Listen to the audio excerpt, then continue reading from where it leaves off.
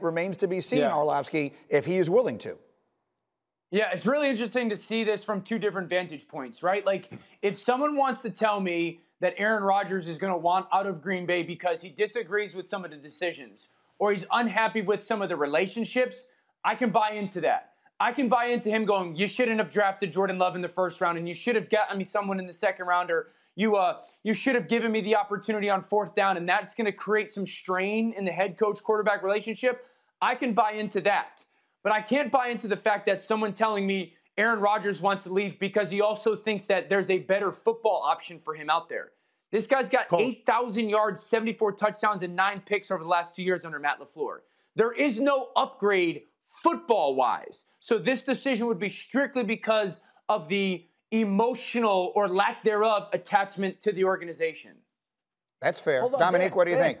Yeah, I don't think that it's just that. And I think that Aaron Rodgers is good enough to go somewhere else and make them as good and perform as well, especially if he goes somewhere like LA where they have a good defense and it won't be all on his back. So I think you couldn't talk yourself into believing it's a better football situation. And Pat brought up Curb Your Enthusiasm to start this segment, and all I can think about is how my man Leon called him Long Ball Larry. And Aaron Rodgers is Long Ball Larry. He can go wherever the hell he wants and they get good all of a sudden. So you guys keep talking this emotional attachment nonsense if you want. Aaron Rodgers is going to go outside and say, hey, baby, I'm going to get a pack of cigarettes from the corner store, and y'all ain't never going to see that bad man again. That emotional attachment stuff, that's garbage. We just saw a quarterback leave New England, go to Tampa Bay, take a team that hadn't been to the playoffs in 13 years, and go to the Super Bowl. Dan, a better football option.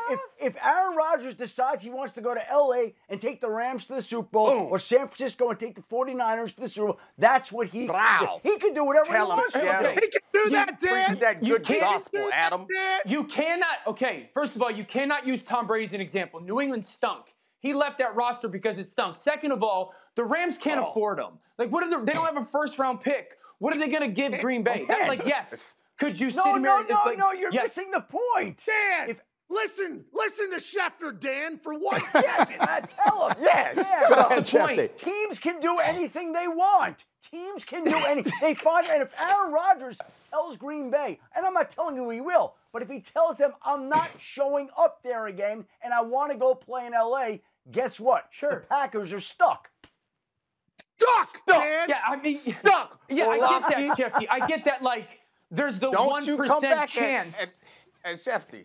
I get that there's the 1% chance that he's going to go, I don't want to go to Green Bay, and it's the Rams or bust. But at the end of the day, Green Bay's not going to let him walk for like a 4th-round pick. You know, the Rams only have so much ammo.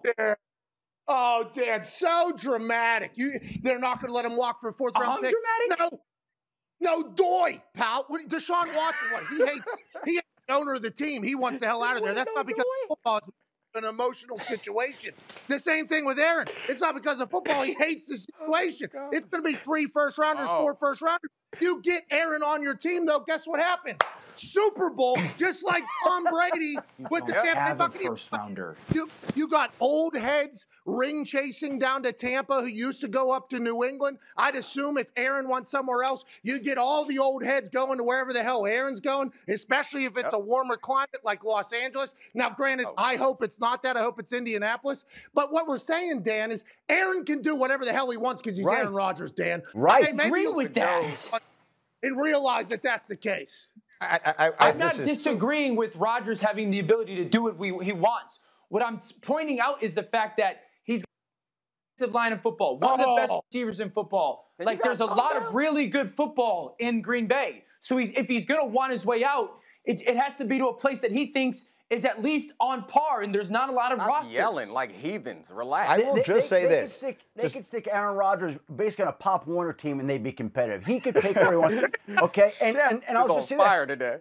Again, well, there's ties in California. Just think logically. He's only been to one Super Bowl, y'all. He's lost his last 4 playoff games, or last 4 conference championship games. He has his options. Let's see what he thinks. Yes. And I will merely button it, and it's spectacular from all of you, by saying that in all the years I've been covering football, when they draft the quarterback's replacement, the quarterback doesn't stay. It just doesn't happen. So the idea that Aaron Rodgers is going to be on the Packers for the next 3 or 4 years, it would be practically unprecedented. Thank you for watching ESPN on YouTube. For live streaming sports and premium content, subscribe to ESPN+.